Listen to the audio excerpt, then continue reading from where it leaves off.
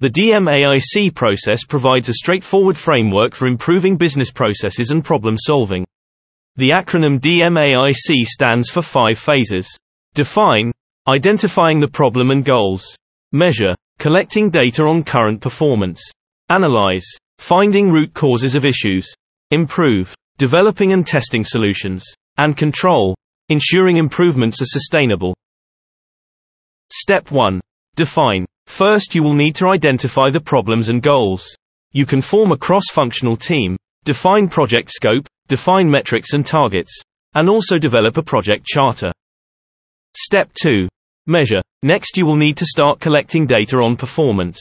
You can gather data on current progress, calculate baseline metrics, begin constructing process maps, and start identifying gaps between current and desired performance. Step 3. Analyze.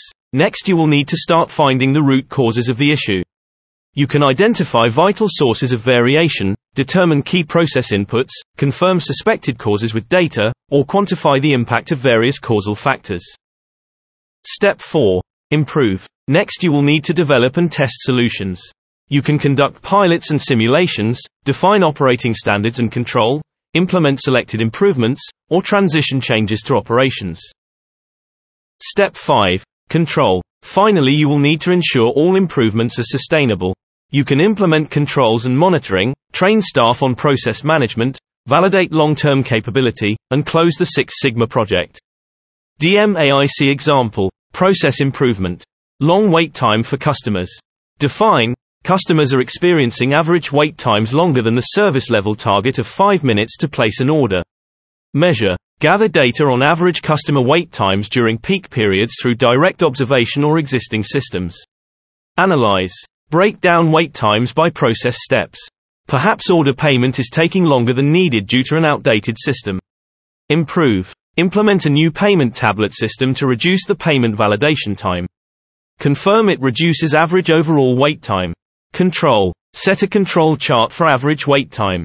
If it drifts back up, determine if more tablets are needed during the busiest periods to prevent backsliding. DMAIC example. Problem solving. Low sales conversion rates on website. Define. The website conversion rate, from unique visitors to actual sales, is lower than the target 2% rate this quarter. Measure. Look at clickstream data to identify most common entry, exit pages and factors leading visitors to leave. Analyze.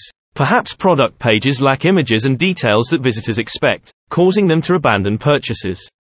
Improve. Redesign product detail pages adding more dynamic visual content and buyer information.